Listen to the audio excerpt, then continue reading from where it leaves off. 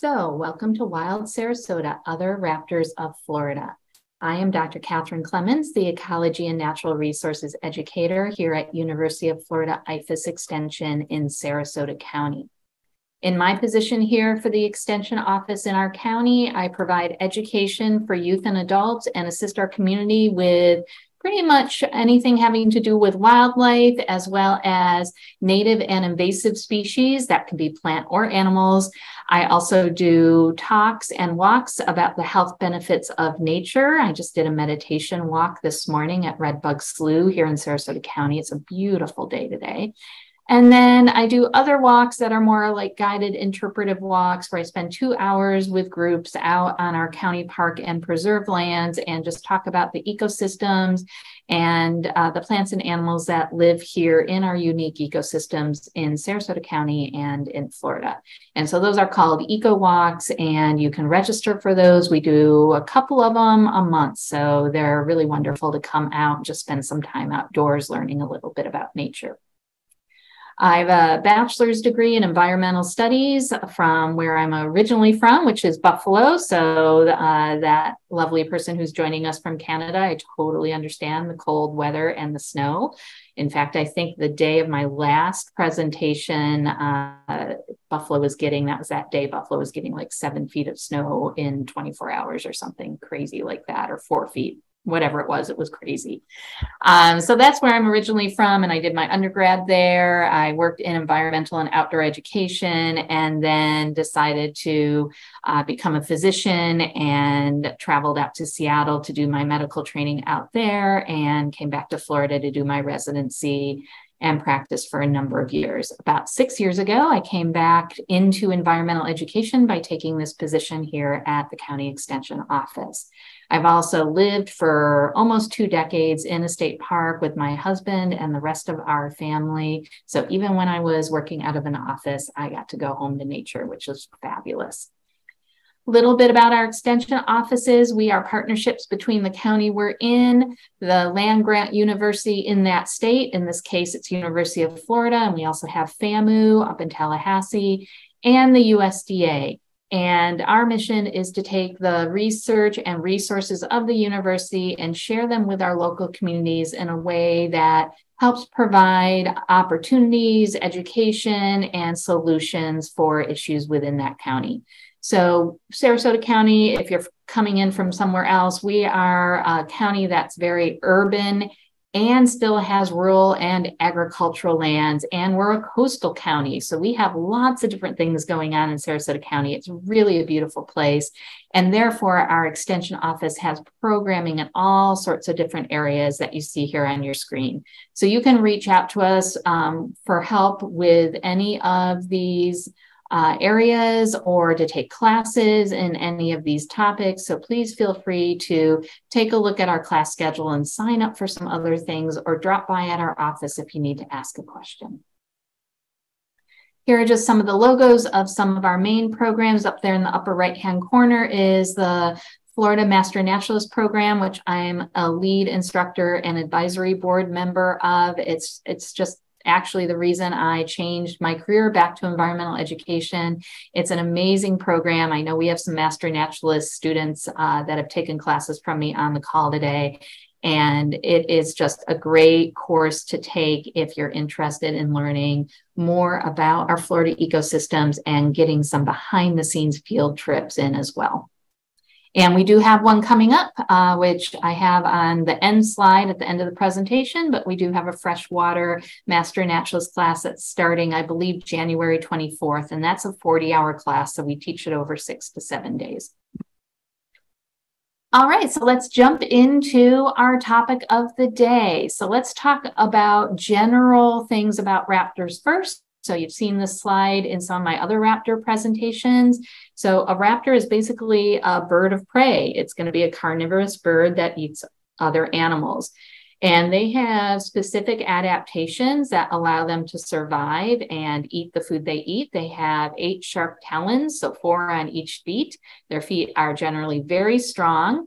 And raptor is Latin for to grasp or seize, which is what they use the talons and their feet to do. They also have a hooked, strong upper beak, like we're seeing in some of these pictures, that helps them dismantle their prey. Most raptors have well-developed eyes. So most raptors really utilize their sight to hunt their prey. Their eyes take up a large portion of their skull, which is always indicative of that sense being really important to that particular animal or species. Their sight can be 8 to 10 times better than humans, and they also have this cool thing where they have a third eyelid. Besides their upper and lower eyelids, they have a nictitating membrane, which is like a clear eyelid that can go over their eyes to clean them or to protect them. And raptors provide important ecosystem services because they are a predator. They help maintain ecosystem balance and eat some of those sort of middle of the food chain type animals or insects, so that we are not overrun by things like insects and rodents and rabbits and things like that. They also are an indicator of environmental health. So many of our raptors sort of went through the story that I tell in the bald eagle presentation about DDT, which was a chemical that we used in this country into the early 1970s. But in the 1960s, we realized that it was really impacting many of our raptor species that were eating fish, especially that were in waters contaminated with DDT. And that was being biomagnified or increased up through the food chain until the raptors had enough of the DDT in their bodies that it actually impacted how calcium was deposited into their eggshells, so that their eggshells were very brittle and often broke before the babies were hatched. And so, or the DDT just outright made the animals, the adult animals, sick. So with the removal of DDT, we saw a rebound of some of our raptor populations that were impacted by that. So that's just one example. Lead is another example that causes issues in birds that eat other birds that may have lead shot in them from being shot. All right, so here's just a laundry list of raptors that we can find in North America. So lots of different species of raptors. They're just really amazing, beautiful, specifically adapted birds. I just think they are phenomenal. So I love getting the opportunity to learn more about them by talking about them to all of you. Today, we're going to focus on a certain group of raptors, and this is a phylogenetic tree showing how the raptors are related to each other. And then I've also placed circles in here that indicate the actual presentations that I've done. I believe this is going to be my last raptor presentation. So I have a hawk webinar that I've done that encompasses all the species that are in this oval here. And of course, because I work in Florida, I really mostly focus just on species that are found in Florida. So there are obviously other raptors throughout North America, but we're really just focusing on the ones that are found in Florida, but they may also be found in other parts of the country as well. So we have a hawk webinar focusing on these species. The eagles get their very own webinar that mostly is focused on the story of the bald eagle, because golden eagles just are very rarely here, just very occasionally can be found in North Florida. So that's mostly a webinar about bald eagles. Today, we're going to cover the kites, which are in the same family that the hawks and the eagles are in. So we're going to talk about 4 different species of kites that can be found in Florida today. We're also going to talk about the osprey, a very sort of iconic Florida bird. And I'm going to jump to the bottom of this slide. We're also going to talk about turkey vultures and black vultures because I haven't talked about them yet. My other webinars, I have an owl webinar that talks about these 4 species of owls that are found here in Florida. And then we also have a falcon webinar that talks about these 4 species of falcons, including the caracara. I think we just did that one last month. So most of these are available for viewing on YouTube, and I will tell you at the end of the webinar how to get to them. All right, so let's jump into the raptors that we're going to cover today. So let's first talk about ospreys. Once again, very iconic, common bird to see here in Florida, especially if you are in a coastal county here in Florida. They are large raptors with slender bodies and long, narrow wings, like you can see here in this photo. They're mostly brown above and mostly white when you see them from below. So here we're seeing a couple in flight. So we're seeing them from below, and you can see they have quite a bit of white on their bodies and on their wrists and shoulders. So this is their wrist and this is their shoulder. Sorry, backwards. This is their shoulder, this is their wrist. So they have a lot of white, especially on the shoulder and just going into the wrist. And then you see their tail feathers, and their flight feathers are barred black and white feathers with some, or brown and white with some brown tipping on the end of those primary flight feathers. The head is also white. And, you know, it's really interesting. I find that people often confuse ospreys with bald eagles, especially when they're seen from a distance flying, because they do have that white head. And we are often programmed to get really excited when we see a large bird with a white head and we think we're seeing a bald eagle. Here in Sarasota County, we see both. We see bald eagles and ospreys. Ospreys are large. They're not as large as a bald eagle, but they can easily be mistaken, especially from a distance and in flight. One of the characteristics is that, of course, a bald eagle's body is going to be brown, whereas our osprey's body is white. And although they both have a white head, you see here that the osprey will have a brown streak basically going from its beak through its eye back to its neck. So that would be an identifying feature, and you can really see it in the photo here. And I have some other photos coming to show you. Ospreys have an yellow eye. And then our juvenile ospreys have white spots on their back and sort of a buff shading on their chest, so a little bit more variation in color. And we also often call ospreys fish hawks, which is just confusing. They look a little bit like bald eagles. We call them fish hawks, but they really are ospreys. And here you can once again really see, when you see a closer up photo, you can really see that black streak through the eye into the neck area that is going to set a white head apart from the bald eagle's head. You see how white the undersides of their body are. And then the upper parts of their wings, when seen from above, are going to be brown, whereas when they're seen from underneath, they're a little bit more barred brown and white. So they will build large stick nests that commonly are found on top of light poles, dead trees. Here, this is one that was found on a channel marker. So I was out in the intercoastal waterway between Sarasota and Venice and took some of the pictures that you're seeing. I think all the pictures in this presentation on the ospreys are pictures that I took in the intercoastal. So this is a very typical nest. It's one of the reasons why sometimes you'll see wires sticking up from some of the taller light posts or other places where ospreys might build a nest, to try to keep them from building nests there, especially if it's not safe or going to do damage to some type of man-made structure. But you'll also see man-made platforms placed out. Like if you ever go down south and go across the rebuilt causeway to Sanibel, I'm sure most of the nests were destroyed this year by the hurricane, but previous to Hurricane Ian, the causeway going to Sanibel was lined with platforms where there was almost an osprey nest on every single platform as you drove along that bridge. They're found throughout North America, but they are year-round residents only in the Southeast, and certainly very common here in Florida. They must be within about 12 miles of a body of water that will provide them with their food supply, which is exclusively fish that they catch when diving into shallow water. So they can only dive up to about 3 feet.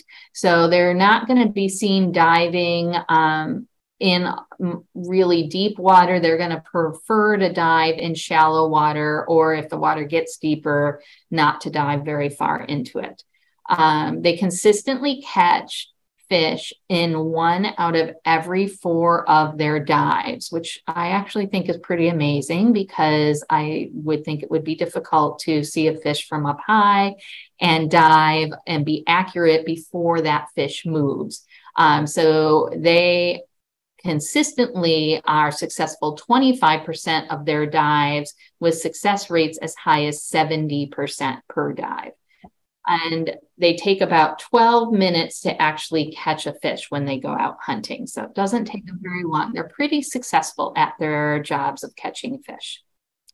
And some fun facts about osprey: they may log 160,000 or more miles in their 15 to 20 year lifespan, especially when we're talking about the migrating ones, not the year-round ones. In 2008, an osprey was tracked going from Massachusetts to South America into French Guiana, and that osprey flew 2,700 miles in 13 days. So that's just a lot of traveling in a short period of time.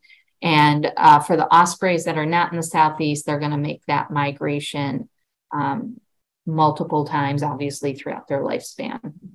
They also have a reversible outer toe. We sometimes call that zygodactyl toes. So usually we'll have 3 toes that point forward with 1 toe behind, but some of our raptors will have a zygodactyl toe, like owls do as well, that allow them to take that outer toe and move it behind in order to grasp well.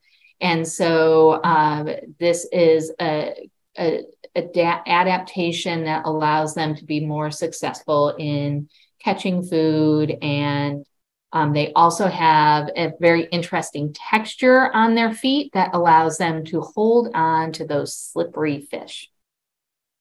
They also will orientate the fish head first, so that as the osprey is flying, the fish is lengthwise parallel with that osprey's body to help decrease wind resistance in flight. Pretty amazing. So here's another picture. This was out on a pole, out in the water in the intercoastal. Just beautiful picture of this bird. You can really see the yellow eye. You can see that brown streak through that white feathered head, the brown upper wings, and the white underbelly. And look at those talons holding on. So here's the 3 talons that can be forward facing with the 1 backward facing talon, but this talon here, the outermost talon, can actually move and face backwards. It's almost opposable. Once again, a picture in the intercoastal waterway, or perhaps this was Sarasota Bay. So here's a mangrove in shallow water, one of our red mangroves, and you can see the osprey nest and the osprey coming in to land in that nest. And here's another example of a nest in a dead tree. My guess would be this is a dead pine tree, and we've got a pair of osprey nesting up there in that tree. All right, so now we're going to talk about vultures. We have 2 species of vultures here in Florida. We have the black vulture and the turkey vulture. So let's talk about the black vulture first. This is a photo from University of Florida IFAS. I'm not sure what they were doing here, but they must have been involved in some sort of research with the black vultures. And so black vultures are a large raptor with a broad, rounded wings and a short, rounded tail. They fly with strong wing beats and short glides, and you often see both black and turkey vultures, as well as hawks, soaring on thermals, which are just wind currents created in the air based on the temperature of the air. And so they will just catch one of those thermals and glide and sort of soar in circles. And we sometimes call that a kettle when there's a group of birds soaring on those thermals. So aside from the silvery patches that you can see on the underside of the wings, and I'm going to show you some close-up pictures of the feathers in just a minute, the black vulture is entirely black. So like we see here, all of the feathers are black, except we'll see on the underside of the wings, there's a little bit of silvery gray. Also, their primary first flight feathers actually spread apart, then they look a little bit like fingers when they're in flight. Black vultures like forested and open areas in the eastern and southern United States, as well as they can be found in South America. They're going to breed in forests, so they like to be away from people when they breed, but they will forage in open areas and along roadsides when they're looking for food. So there's another close-up of the vulture eating a little bit of something, and its strong, curved or hooked beak. You really see the blackness of its feathers. And of course, it has naked, unfeathered skin on its head and also on its feet. So if you are a raptor that is a vulture and you're eating carrion, which is dead meat, you certainly benefit from having no feathers on your head or legs, because it's much easier to keep yourself clean and not have rotting flesh sticking to those feathers as you're eating. So their diet is almost exclusively dead animal carcasses, although they have been known to search shallow water for floating dead things like fish, for instance, and they certainly will go to dumpsters for discarded food. They occasionally, rarely will kill small mammals and turtles, but they're mostly looking for something that's already dead. And in comparison to turkey vultures, which we'll talk about next, black vultures do not have an advanced sense of smell. So they see better than they smell, which is opposite for the turkey vulture. So black vultures will often soar higher in the sky than turkey vultures, and they will keep an eye on turkey vultures and let the turkey vultures smell out their next meal. Another fun fact is that black vultures lack a voice box, so they have limited vocal abilities and basically just hiss and grunt. And I found this also very interesting. They're very loyal to their family. They're monogamous during breeding season. And then they are known to share food with relatives or feed their young for months. So they will feed their young vultures for upwards of 8 months after the young hatch, which is unusual for many of our bird species. Here's another close-up picture of a black vulture. These are some of my pictures now, and these were, I believe these are all going to be pictures that were taken at Myakka River State Park. So vultures are pretty common at Myakka. I would say that I mostly see black vultures when I'm there, but certainly there are turkey vultures too. Black vultures tend to be a little bit common, but I see both of them here in Sarasota County. I was just at Redbug Slough this morning, as I mentioned, and I saw only turkey vultures soaring in the sky. So they're definitely both here and will intermix. So this is out at Deep Hole in Myakka River State Park. If any of you have ever been there, it's a really wonderful walk. There is a quota, so they only allow a very few number of people out each day. You have to get to the ranger station in the morning. But I believe it's a couple-mile hike out to Deep Hole, which is exactly what it sounds like, a deep hole where water has filled in from the river and it stays wet even during dry season. And as you can see in the background of the picture on your left, the alligators will congregate at Deep Hole, especially in dry season when other parts of the river are drying up. And there can be hundreds of alligators out there and also hundreds of vultures. So here I see all black vultures in this photo here. And I can tell that because once again, I'm looking mostly at their heads because a turkey vulture is going to have a red head. So if I can see their heads and I see they're black, then I know they're black vultures. This is a photo from the University of Florida, I think. So I'm not sure where this was taken, but I can look really close. Hard to see right now, but I could tell earlier when I was looking at the photo that some of these are black vultures and some are actually turkey vultures. So they're roosting together in this dead tree. All right, so let's talk a little bit more about turkey vultures, and then we'll do a little comparison of the two of them visually, so that if you're out in the field and you're trying to figure out if you're seeing black vultures versus turkey vultures and you're not familiar with how to do that, hopefully some of the upcoming slides will help you with that.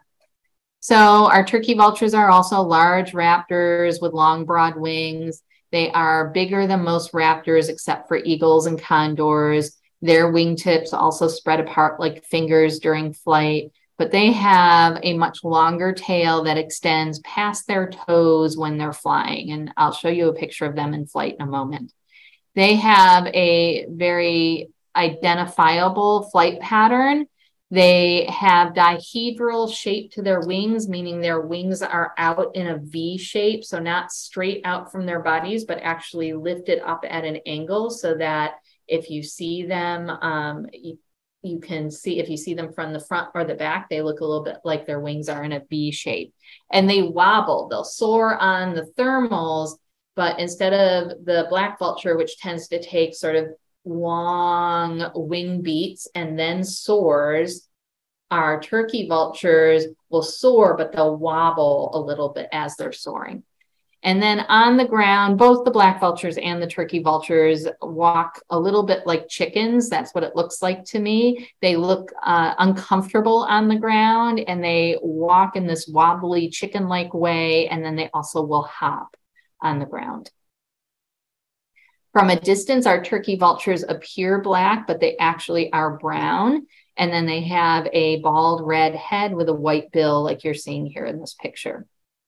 And the undersides of their flight feathers are pale all along the entire length of the wing. And that's one of the ways you can differentiate them from black vultures in flight. And once again, I'll show you a picture of that in just a minute. Their habitat's going to be along roadsides, in suburbs, in fields, in the countryside, and landfills and construction sites. So mainly anywhere where they're going to be able to find carrion. They will scrape out nests in rock crevices, on ledges and thickets, hollow logs, fallen trees, or use abandoned nests or buildings. And they will use the same nest for years. So they don't actually build a nest, they scrape one out. Let's see. So like our black vulture, they are exclusively feeding on dead animal carcasses, or carrion as we call it. But unlike the black vulture, they are going to have that excellent sense of smell. And so interestingly, the olfactory part of their brain that processes information about smell is actually larger in turkey vultures than in most other birds.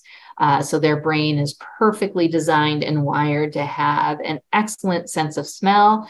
I don't know how that equates with eating carrion, but there you go. It certainly helps them find their food.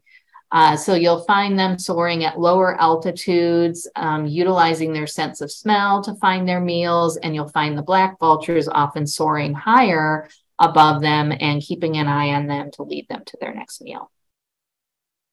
So some interesting fun facts: when turkey vultures eat, they often eat one at a time and sort of chase each other away until it's the next vulture's turn.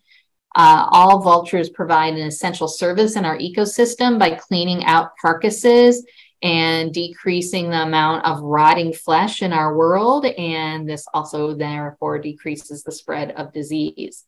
Interestingly, their stomach acid and immune systems are incredibly strong, and that allows them to tolerate almost anything without getting sick.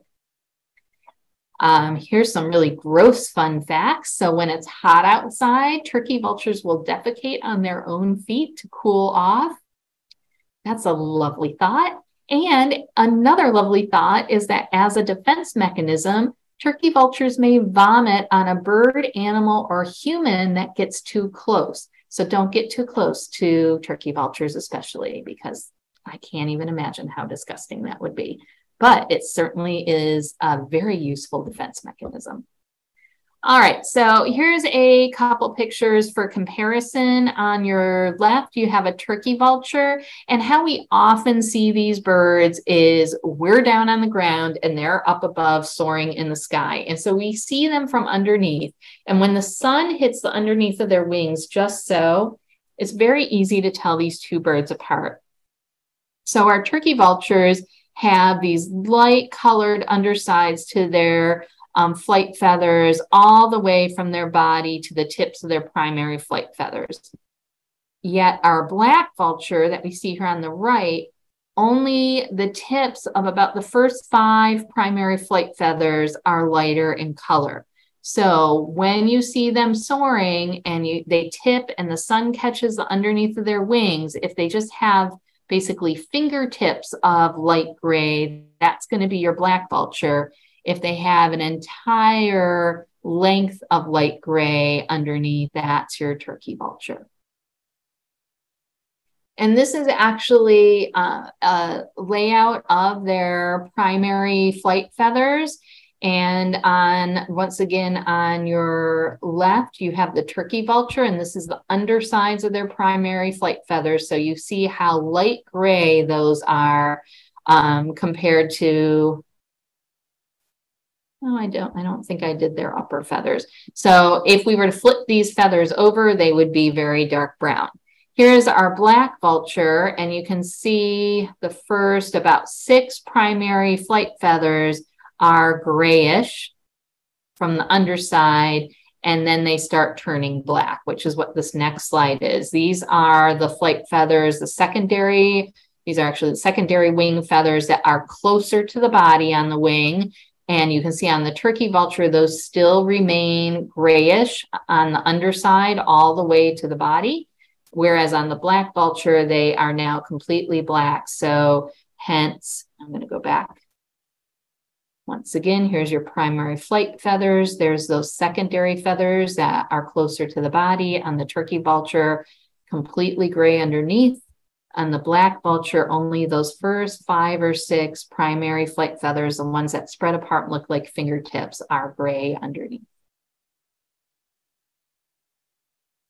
All right, now we are going to talk about our last group of birds in this presentation, and that is the kites that live here in Florida.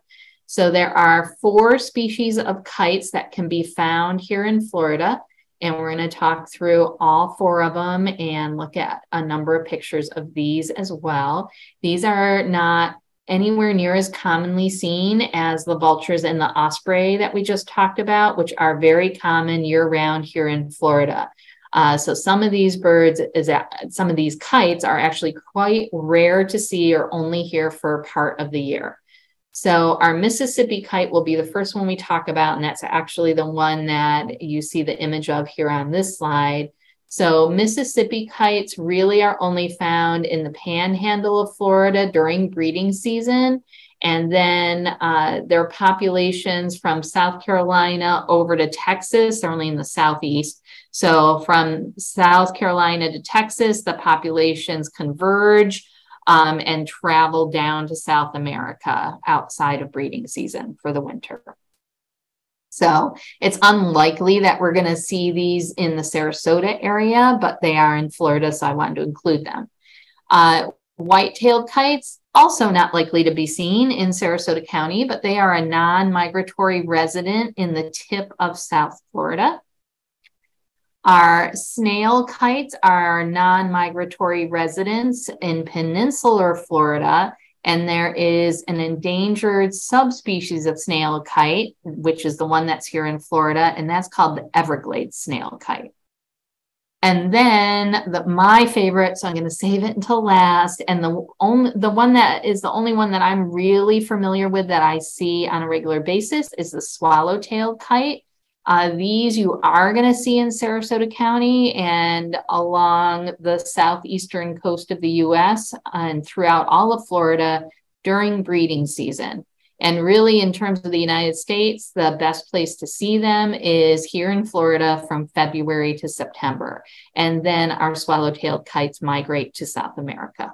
All right, so let's jump into all 4 of those kite species and learn a little bit more about them. So here's the Mississippi kite. These are smaller, sort of pearly gray raptors. They have a slender body. Their wings are long and pointed. Their tail is long and sort of squared off, and their bill is deeply hooked because they are a raptor. They have a mix of gray and black across their body, but their head and secondary flight feathers and chest are pale gray-white like we're seeing here. The tail and wingtips are black, and juvenile Mississippi kites are streaky with a brown chest, underwings, and banded tail. So these are going to be found along the Mississippi River. So if you look at a range map, there's like this finger of their range that actually goes further north, right along the Mississippi River, and then more along sort of the coastal and Atlantic parts of the Southeast from Texas to South Carolina, including all of Florida. They have different habitats depending on if they're the Western species, sorry, not a different species, whether they're living in the West in the prairies or if they're living in the East, they prefer old growth forests. And they can also be seen in urban areas. They make a loose, shallow cup nest of woven twigs, and that is heavily lined with leaves or Spanish moss. And they will use almost any tree species to do that. Although once again, in the East, they prefer some of that old growth. And they like to be anywhere from a few feet off the ground to more than 115 feet high. So not quite as picky as some of the other birds. They will rebuild and reuse old nests or even use squirrel nests to make their nests in. And then they lay 1 to 3 eggs. Here's another picture of a Mississippi kite. They're just delicate, elegant looking birds, I think. They eat medium to large insects. That's the majority of their diet, but they'll also eat small reptiles and small birds. They are known to be very aggressive towards predators and human intruders during breeding season. So they are very protective of their nests. But then what's interesting is that the nestlings, the young birds, are uncommonly non-aggressive towards each other. So a lot of times in our bird populations, especially our raptors, we will have birds that lay the eggs a day to up to even a week apart from each other.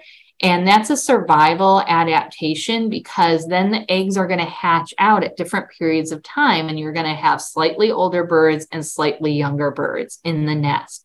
And if it's a bad year and there's not enough food and, there's just not enough to go around, then generally in a lot of raptor populations, like our owls, for instance, the older birds, the older young that are in the nest, will either kill the young birds or just the young birds will not survive because they won't get enough food because those older birds outcompete them. So it's a survival mechanism to make sure on bad years, there's enough food for at least a few of the young to be healthy and survive instead of it being spread so thin that none of the birds survive. Yet for our Mississippi kites, they actually do not show that aggressive nestling behavior, and they actually help each other out, and they may even stay to help with next year's young like we see in the Florida scrub jays. Mississippi kites are also known for their graceful acrobatic flight, which is true of pretty much all of our kites. And they will also spend time foraging on the ground and in shallow water. They are social birds and will often roost and hunt in groups of dozens of individuals and will even nest close to each other and other pairs. Here's a white-tailed kite. I'm not going to talk too much about this one. But once again, a beautiful bird. This is such a beautiful picture. And these are small to medium-sized raptors, also long and slender. I mean, our kites just tend to be more slender, delicate-looking raptors.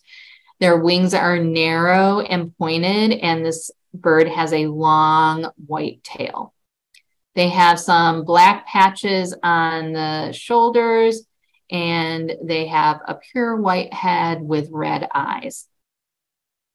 They have a very limited range in the United States. They're found in the grasslands of California and Texas, and also in southern Florida. They're mostly found in open woodlands, desert grasslands, and marshes of Central South America. So that's where they're more commonly found. They'll eat small mammals, but they'll also eat other birds and lizards. And they will hunt from soaring in the sky 80 feet above the ground, scanning and looking for their prey, and then diving feet down, wings up, like you're seeing in this photo, to capture their prey in their talons. And then they do this type of behavior that's known as kiting. They actually turn their body into the wind, gently flap their wings, and hover above the ground, sort of like when a human flies a kite. So we actually call that kiting. All right, so here is the snail kite. These are also beautiful birds. They're not quite as slender and elegant as the other kites that we're talking about today. They're also not quite as pale in coloration. They're quite a bit darker and just amazing birds. So they're medium size, they're a little bit bigger. Their wing shape is a little broader, and then they have a long, broad tail as well.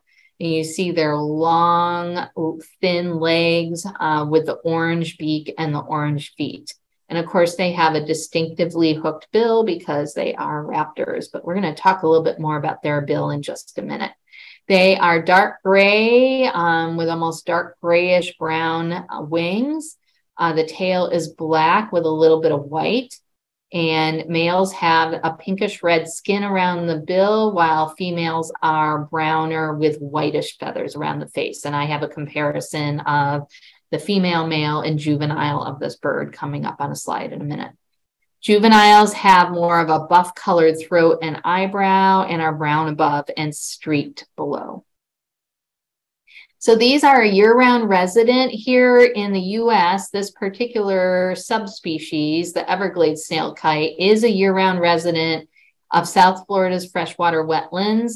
And then the one that is not the subspecies, that is just a snail kite, is found in the Caribbean and in Central and South America. So what's interesting to me about these birds are their diet is almost exclusively apple snails. And so we have a story about the native and invasive apple snail coming up in a minute. But they will dive into open water and catch snails that are in up to 6 inches deep of water. The other bird locally in Sarasota County and other parts of Florida that eats almost exclusively apple snails is the limpkin. We talked about the limpkin in one of the wading bird presentations. And both limpkins and snail kites have the same food, the apple snail, but they are able to coexist peacefully and successfully. And this is likely due to their different methods of foraging. So a limpkin is a wading bird. Its bill is also uniquely shaped to be able to eat apple snails, but looks quite different from this raptor. And it is going to be walking around on the ground and in shallow water and searching for those apple snails on the ground, whereas our snail kites are going to be diving into water to grab those apple snails. So different ecological niches. So here are some comparisons of the juvenile and our male and our female. So juvenile, male, female. So you can see the male is very slate gray with some darker black wingtips and tail. Our female is a little browner and buff colored with some banding. And then our juvenile is also more drab or brownish in coloration with a lot of speckling. And you also see here that pinkish orangish skin by the bill of the male, whereas with the female, it's more of a white buff colored with some featheration there too. Here is an apple snail on your right, and to me that does look like our native apple snail. And this was just an interesting photograph that we found of a male and a female, probably during mating season there. And you can see once again, when the male opens up its wings, there is some barring or banding on the undersides of those wings. So here's our story of unusual quick evolution of the snail kite because of our introduction of the invasive apple snail. So each of our snail kites eats approximately 10,000 apple snails per year. So that's a lot of apple snails. And this requires about 27 dives per day to capture that amount of food. So we have a Florida native apple snail, the one we saw in the previous picture, and it lives in a very specific freshwater aquatic habitat and has a relatively short lifespan. And over years, recently, the populations of the native apple snail started to decline, probably secondary to development and decreased water quality, impacting its ability to survive and the amount of habitat for it. So this, because the native apple snail was the main food of the snail kite, this affected and caused partially the decline of the snail kite's population as well. And that Everglades snail kite, the subspecies that we find here in Florida, is actually listed as an endangered species. So we had quite a decline of that subspecies, the Everglades snail kite. We are seeing a rebound in the species numbers to some degree because the island apple snail and the channeled apple snail have been introduced from other places. For instance, the island apple snail is native to South America, and some of those other species of non-native apple snails have invaded into our Florida wetlands. And an invasive species, the definition of that is a species that was not traditionally or historically found here in this area and was introduced either inadvertently or purposefully by humans. I believe these apple snails were introduced mostly due to the aquarium trade. They were selling them to be in aquariums, and then of course sometimes they escape from aquariums or get dumped into waters when people no longer want to keep them. And so that's how these snails got here. And then in order to really be classified as invasive, they also have to be causing damage to the ecosystem. So the invasive apple snails, I'm going to jump ahead and then I'll come back to the story here. The invasive apple snails are quite large, so it's hard to tell between these two pictures, the comparison. So the one up top is our native Florida apple snail. And here is the channeled apple snail. This is the one I believe I tend to find more locally here. And these are huge. As you can see, they can be as big as the palm of your hand, whereas our Florida apple snails are much smaller than that. Also, our invasive snails tend to lay way more eggs. So our native apple snail eggs are right here. And you can see, for instance, here's the island apple snail eggs. This one is one called the Titan apple snail, but they tend to lay a lot more eggs, and therefore they not only outcompete with our native snail by utilizing its habitat and eating its food sources, they also out-reproduce our native apple snail, and some of the invasive apple snails actually eat our native apple snail. So the majority of apple snails I see when I'm out in nature now are the invasive apple snail. And usually invasive species are just bad. If they've gotten to the level where we're classifying them as invasive, they really are causing damage to our environment or to our economy by damaging our crops, or to human health by carrying diseases. But in this case, there is a silver lining to this dark and stormy cloud of apple snails. So because our Everglades snail kite population was declining because its native apple snail population, its food source, was declining, when these invasive snails started to really populate our aquatic wetlands here in Florida, it provided a new food source for our snail kites. And it's also larger, so it's a bigger meal for our snail kites.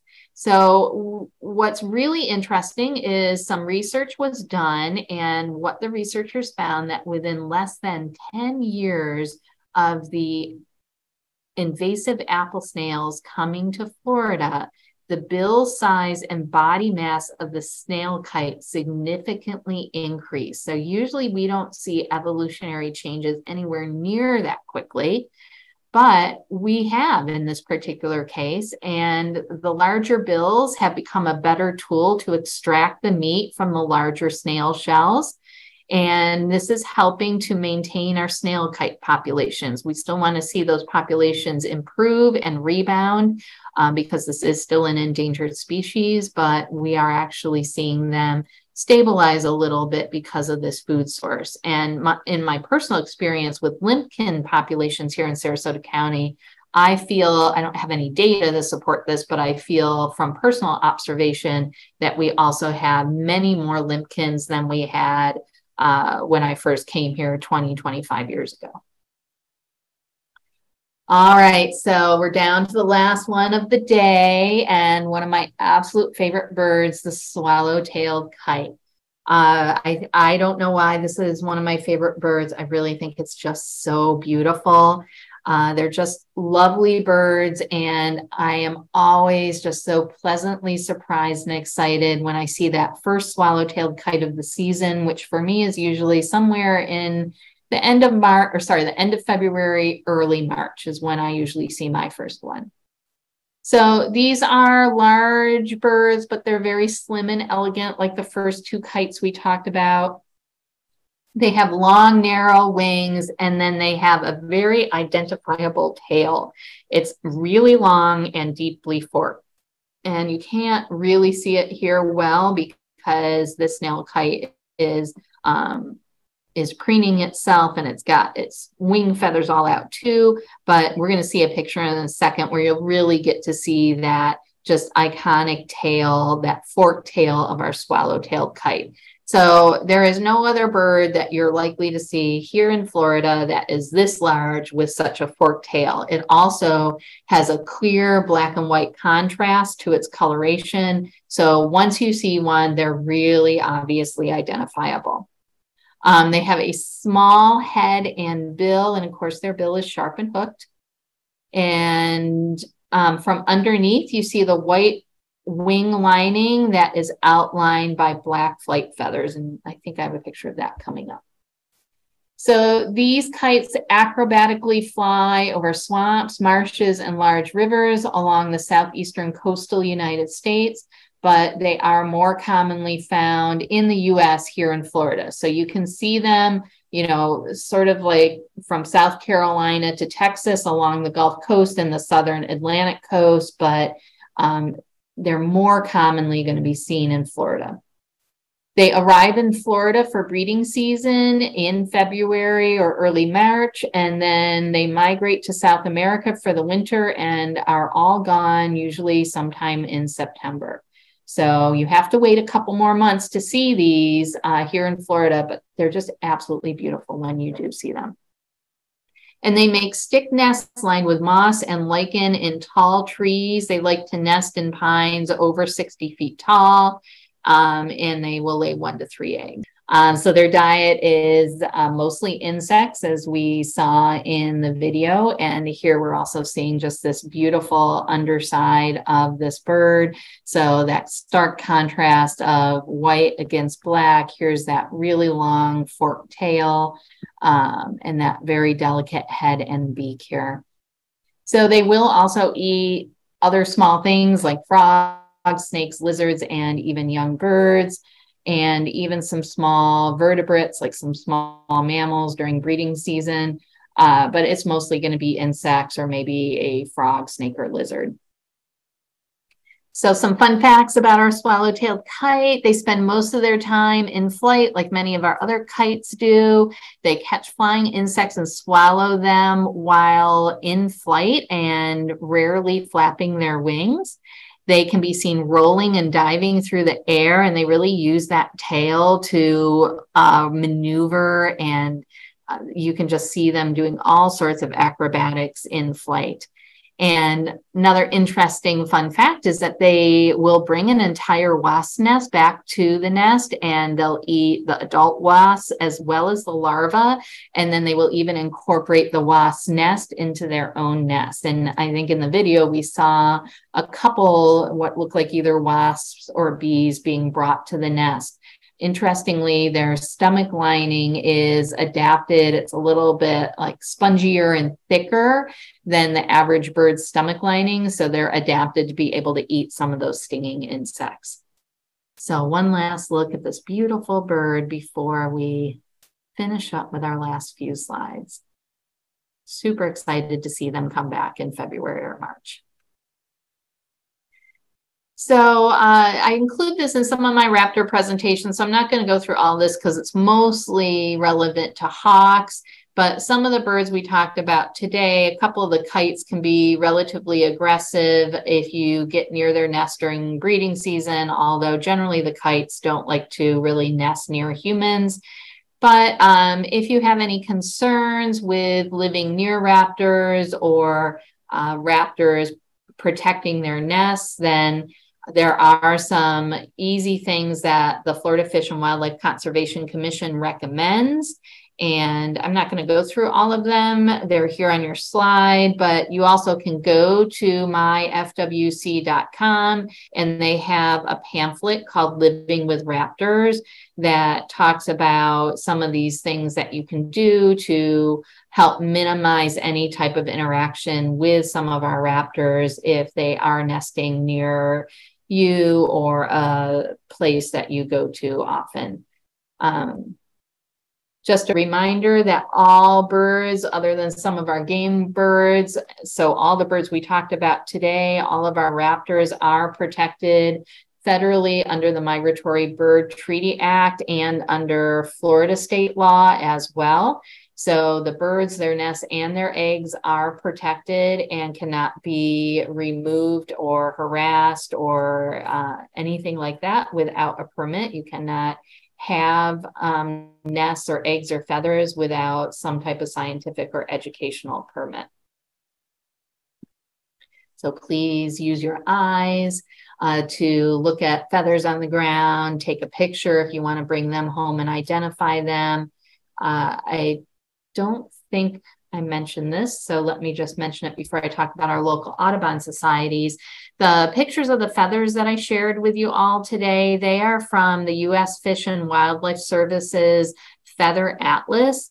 And so that's a great tool to use. If you see a feather on the ground, you're really interested in who it belongs to, take a picture of it, since you are not supposed to have that feather unless you have a permit. So take a picture of it, go home, bring up the U.S. Fish and Wildlife Service Feather Atlas, and you can search through that to see pictures of the primary feathers, the secondary wing feathers. Often they'll have the tail feathers. So you'll really get to start learning your bird feathers, which also aids in just your overall bird identification. Here are some great places to visit to learn more about birds and to do some birding. The Sarasota Audubon Society here in Sarasota County is located up by our county park called Celery Fields. The Celery Fields is an old celery field, an old agricultural field that has been mitigated and now is utilized for stormwater retention to decrease flooding. But those stormwater ponds have been planted with native plants, and now upwards of 247 species of birds have been seen at the Celery Field. So it's a great place to go to look for birds.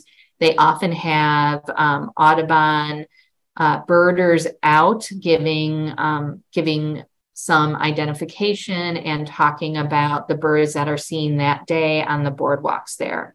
You also can go to the Venice Area Audubon Society, and they have a rookery, which is a small stormwater pond with an island in the middle where birds will come and roost at night and also make nests and breed during breeding season.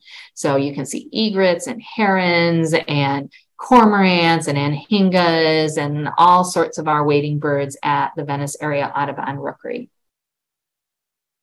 So if you want to learn more about our local wildlife here in Sarasota County and throughout Florida, or you want to watch any of my webinars that have been recorded and put up on YouTube on demand, you can go to our Florida Wildlife webpage, and everything is listed there. All of the webinars, all of the resources like to University of Florida and FWC that I talk about in my presentations, the Cornell Lab, All About Birds website, which is where I get a lot of the information for these birding webinars. All of those links are on my Florida Wildlife webpage. Here are some of the resources that we use for today's presentation. And I want to thank you all for joining me today.